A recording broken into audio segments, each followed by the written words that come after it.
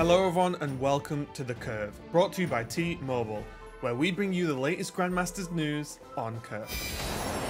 Not only are we kicking off a new season of Grandmasters this week, but we also kicked off a new expansion.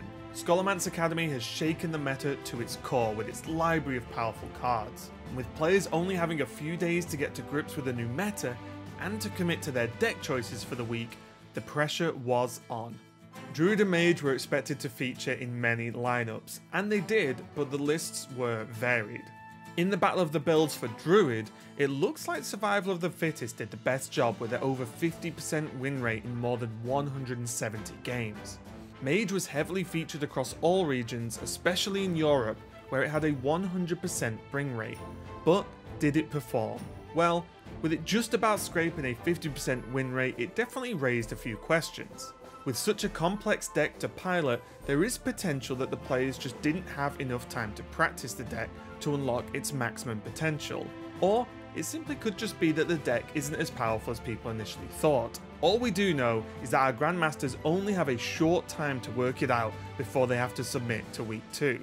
A special shout out has to go to Bloodyface from Americas though, who dominated with his Stealth Rogue, going a whopping 9-1 with it over the week.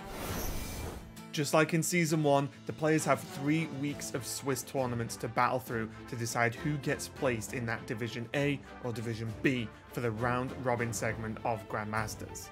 In the Asia Pacific region, we had newcomer Bank Yugi, Surrender, Chonsu and Tyler make it to the top 4, with Bank Yugi taking down the 2 Korean powerhouses Surrender and Chonsu to take the win, and kick off his first season in the best possible way, banking a total of 8 points.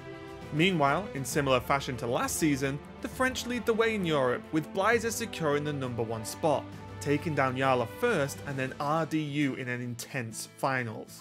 All eyes are going to be on the Frenchman in week 2 to see if anyone can be the immovable object to Blazer's unstoppable force.